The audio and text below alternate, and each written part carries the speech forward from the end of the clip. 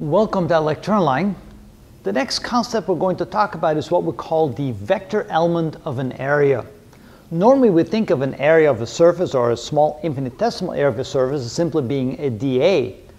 But if we want to talk about it in terms of vector quantities, we have to have an area and a direction. So here we have a small little area element on top of a surface. So imagine there's a surface right here in a three-dimensional universe, so to speak.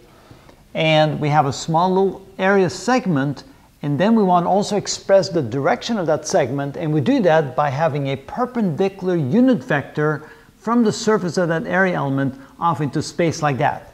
The direction of that is determined because it could be in the other direction, but direction is determined that if you have the curvature of a surface like that, you want to be on top of the surface.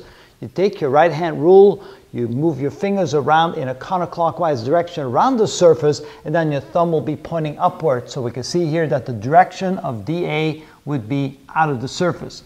We're going to call this little element right here, we're going to call that a dA, so we put a little vector symbol on it, which means we multiply the unit vector, which is the direction perpendicular to the surface at that location, times a small little infinitesimal area called dA. So that's what we call a vector element of an area.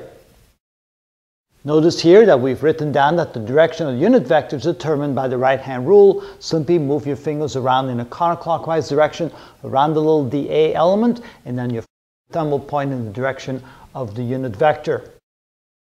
Notice we can now express the unit vector in terms of the x, y, and z coordinates like this. For example, we can then have a projection of this onto the, well, just a moment, let's take a look here. Notice that dAx, which is what we have over here, is equal to dy times dz.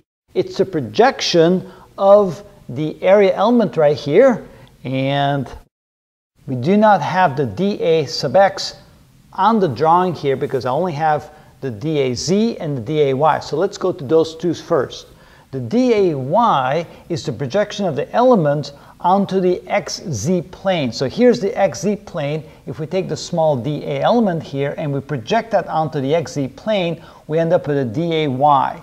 This will then indicate the area projected onto the xz plane. If we want to find dAz, that is the area element projected onto the xy plane, and then obviously the dAx would be projected onto the yz plane, which I don't have pictured right here. The yz plane would be in the back and it would then be projected into the board like that, and I did not do that. Now that we know what those are, we can then see that we can have the projection onto the yz plane, the projection onto the xz plane, and the projection onto the xy plane of the area element multiplied by the x unit vector, the y unit vector, the z unit vector, and that in summation then equals the small area element in vector format.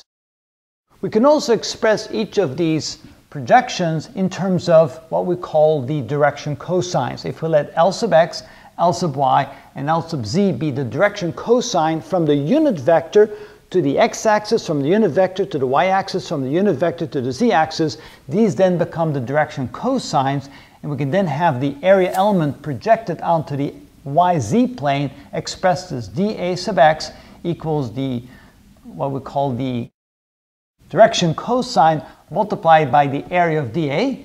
The dAy, which is the projection onto the xz plane, can be expressed as the direction cosine multiplied times a small little area, and we can then take the dAz, which is the projection of dA onto the xy plane, as the z component of the direction cosine. In other words, it's the angle, it's the cosine of the angle between the unit vector and the xy plane, and that's how we express dAz. We can also think of the direction cosines as being the components, the x, the y, and the z component of the unit vector. It's one and the same thing. It'll be a fraction between 0 and 1. So we can express now the area element in vector format as the direction cosine from the unit vector to the x-axis times the size of the little d area multiplied times the x unit vector, or you can call it the I unit vector. Same here, we have the direction cosine between the unit vector of the area element and the y-axis times the size of the dA multiplied times the unit vector in the y direction, and again the same in the z direction.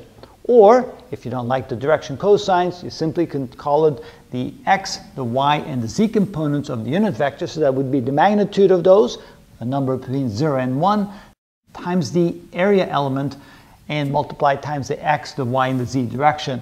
And that's different ways in which you can write the area element in vector notation. So now we have an idea of what that is. In the future, we'll show you how to actually use those and implement those in various operations, including integrals and so forth. But at least now you have a concept of what that actually is, and now we can move forward to the next concept.